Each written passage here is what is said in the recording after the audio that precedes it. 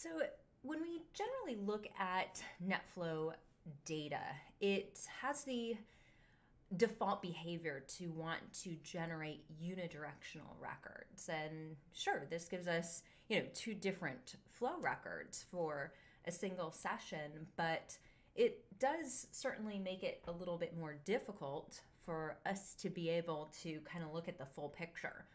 So flow stitching allows us to be able to see the full picture. I'll come back to this slide here in just a moment, but we can see an example of the flow stitching here in this particular slide. So we're going to have traffic coming from this 10.222 going to 10.111. All right, and then obviously the next flow is going to be just that traffic coming back.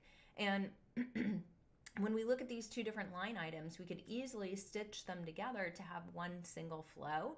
And when we look at that one single flow, we can see the client IPs, the server IP.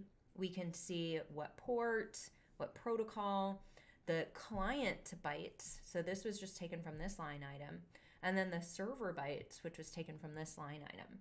All right, so we can also see any security group tags that were associated with each of the unique hosts or devices. All right, so this gives us the full picture of the network session. All right, so in addition to that, we also have de-duplication. So this is looking at, hey, what happens if we have multiple flow collectors, right? And actually we have an example of it here. And let's say, for example, we don't need those multiple flow records. All right, so if we have traffic that might be coming from one flow record and then another flow record, even though it's one single flow of traffic, we can basically eliminate or make sure that, we're not throwing out traffic that we don't need. But if there is duplicated traffic, we're getting rid of it, but we're also not losing any unique information. Right, so those are some of the unique things about Stealthwatch and our flow collectors. When we look at the flow records, it is going to see the whole end-to-end communication. So who started the session, when did it happen, where was the traffic originating from, how big was it, and what type of traffic were they using. And then, of course, if we wanted to see the source and the destination, so who was the session that was being generated with, we could see that as well. And then we can always get into more context if we need to. All right, we're going to look at some additional components too. So we don't have to have all of these like Talos or, things like UDP Director, but we'll look at some additional options that we can have. And actually, when we get to the UDP Director, this is kind of neat because let's say, for example, in addition to sending our NetFlow data to our flow collector and to SMC, let's say we do want to send it to a SIM or some sort of network monitoring system.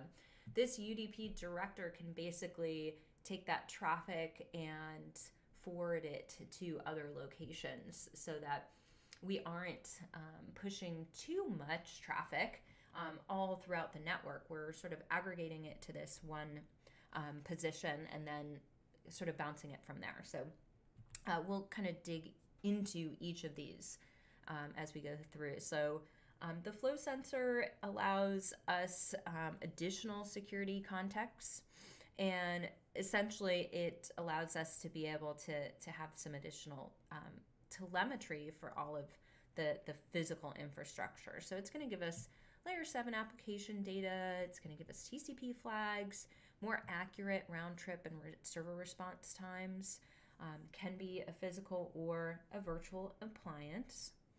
And then we kind of briefly, touched on that UDP Director, but you can kind of think of it like a replicator, all right? Not from Star Trek, right?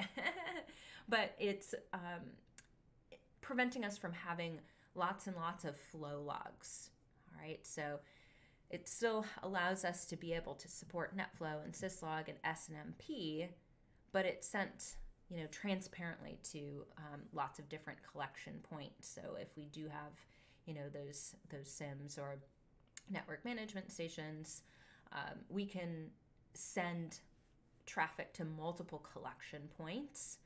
And it just helps make integration of lots of different multiple types of data much, much more simpler. Also available, physical or virtual. And then we also have our threat intelligence license. So if any of you aren't familiar with the Talos Group, it is a global threat campaign. So it allows us to be able to look at a huge base of information that's constantly being updated. So they give us some numbers here. I'm sure these are increasing by the day, but we have 1.5 million daily malware samples, 16 billion daily web requests, 100 plus threat intelligence partners, and millions of telemetry agents. So it's this constant updated mechanism, right? Because there are constantly new types of malware that are being invented and being deployed. And so this is what is going to stay sort of on top of everything. It's going to be, 2 steps ahead. Oops, I went to go forward and I went backwards. We also have the AnyConnect network visibility module. Sometimes you'll just see this written out as NVM, and it helps to see our user endpoints behavior.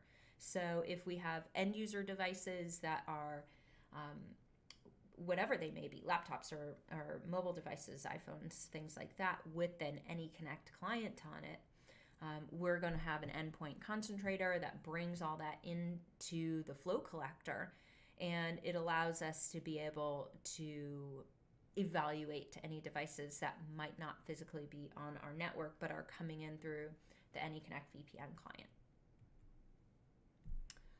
All right, and then of course we see some examples of some use cases in here. Obviously, this is going to depend on how big of an organization you have and what different additional tools or things that you might need. So if we're deploying Stealthwatch in our data center, then we might be enabling NetFlow from our branch offices going to our data center. Of course, we don't have to do that if if we're worried about consuming resources over the WAN, but we can also go from our internet edge, we can go from our campus LAN, and so there's lots of different recommended ways on how to deploy Stealthwatch Enterprise.